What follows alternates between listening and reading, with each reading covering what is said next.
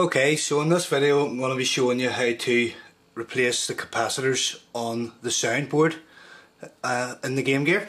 It's a very common problem with the Game Gear for it to have no sound from the speaker and also no sound from the headphones.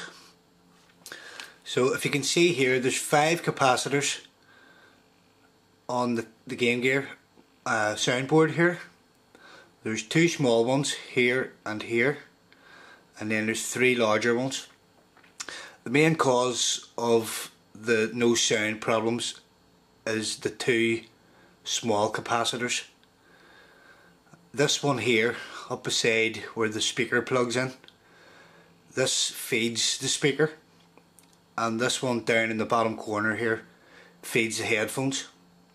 So you'll find a lot of the time that just the external speaker doesn't work and the sound works fine through the headphones. So this is the main culprit. These other 3 capacitors can be changed as well, but I recommend that you start with these 2 small capacitors. If that doesn't fix your problem, or if the problem still isn't perfect, then you need to go on and change these other 3. I'm going to show you here how to desolder these capacitors because it is very fiddly. One thing you will need to note about capacitors is they have 2 ratings. Hopefully you'll be able to see on one of the bigger capacitors here. We'll look at this one here. We'll just look at this one here. There's 2 values for every capacitor. There is a microfarad rating and a voltage rating. So if you can see on this one, it has 100 and 6.3 V. So that's a 100 microfarad capacitor, and the voltage rating is 6.3 volts. So every capacitor has its own rating. You probably won't be able to see that small one there.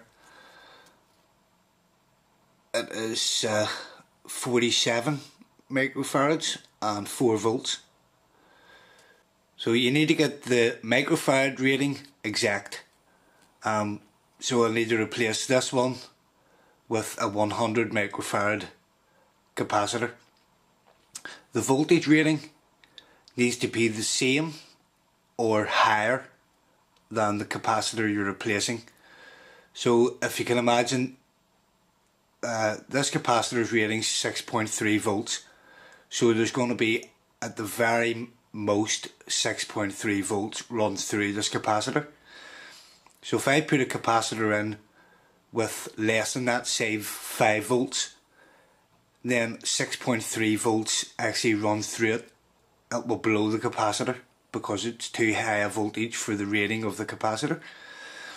But if I put a capacitor in with 100 volt rating, then it'll be fine because you're not exceeding the voltage rating of that capacitor.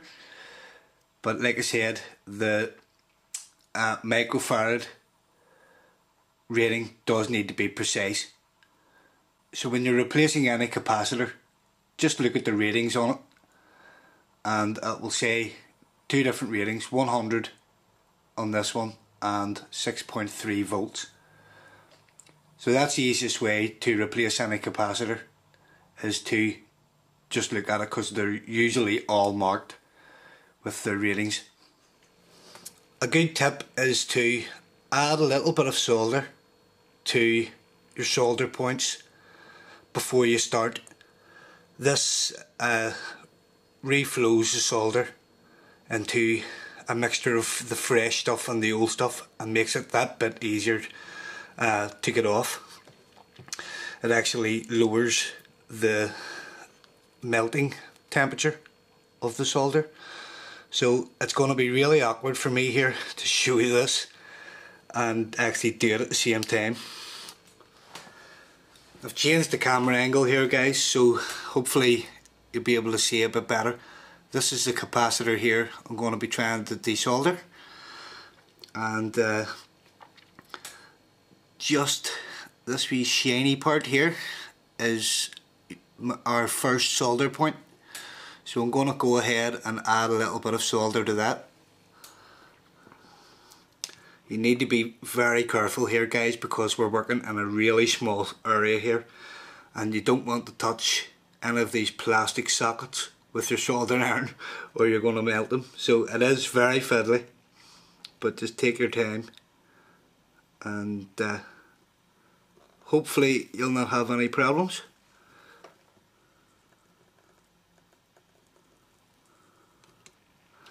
The trick is getting the actual solder point hot enough to take the solder. Basically, if it's not hot enough to take the solder, it's not hot enough to actually safely remove the capacitor from the board. So hopefully you can see that I did actually get a wee bit of solder attached to the solder pad here, and I'm going to do the same on this side. Now you're not going to be able to see it from that angle, but it's the best I can do, unfortunately. Next, it helps if you have a long fingernail here. I actually hook my fingernail over the capacitor, and then I heat up the solder pad, apply a gentle bit of pressure until the capacitor lifts up. Now it'll only lift up a small amount because it's still attached on this side. What you then need to do is turn the board round and do the same on the other side. Again, being very careful not to melt anything that you shouldn't be melting. So as you can see, the capacitor's bent over there.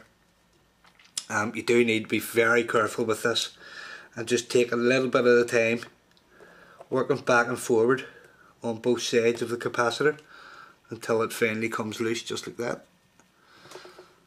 And you really don't want to apply too much pressure at all, because you have a really good chance of ripping these traces right off the board here. If you can see the bottom of the capacitor here, you can see where the legs, they come out of the capacitor this way and then they're folded over on themselves, which is why it's so awkward to unsolder these things. So next we want to replace this capacitor with one of the same rating. So we're going to cut the legs short on this capacitor. Because these are standard capacitors, you will have to do a little bit of arranging to get these all in and laying flat.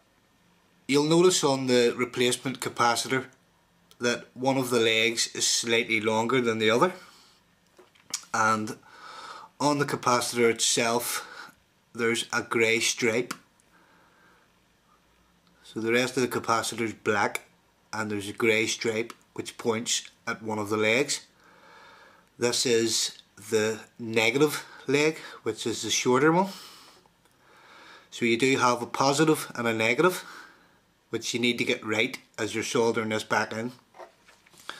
Now luckily enough, on the Game Gear board it is marked positive and negative. If you can see just here, I'll point with my little bit of solder here, just here there is a plus, so this is your plus pad and on this side is your negative. So just snip these legs off here, leaving a little bit of length so that you still have room to work with it. Before you solder this capacitor in, you will need to add a little bit of solder to these two pads. This makes life a lot easier and is essential basically. So we'll go ahead and heat up the pad and add a little blob of solder to it, and that gives us something to set the leg of the capacitor into. We'll do the same on the other pad here.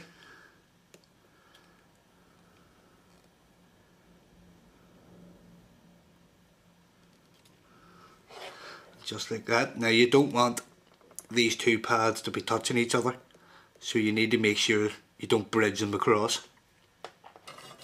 And then we can go ahead and solder the capacitor in. Again, making sure that you get your plus and minus in the right position. This can be an extremely fiddly job, especially when you're trying not to get your hands in the way of the camera. So just solder one leg in first, and then do the other one after.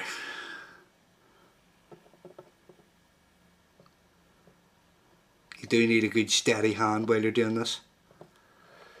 If you've got the shakes, it's probably best if you don't do this.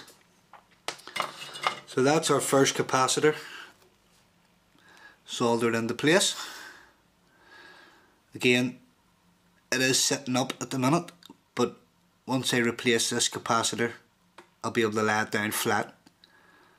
So basically you want all your capacitors laying as flat as possible across the board. And you just do exactly the same thing for the rest of the capacitors. You really want to concentrate on the two small ones, replace the two small ones, and then test it, plug it all back into the Game Gear and check if there's sound coming out of the speaker and the headphones. If you're not fussed about the headphones, don't worry about this one, just replace this one capacitor and test it. If there's any crackling or if your volume isn't nice and loud, you need to go ahead and replace these three capacitors here. Here we have the board once all the capacitors have been replaced.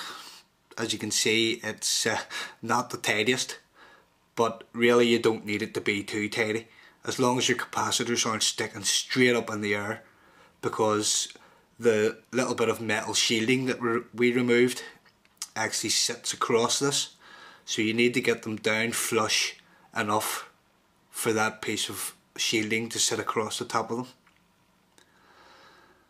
And that's pretty much how you replace all the capacitors on the soundboard.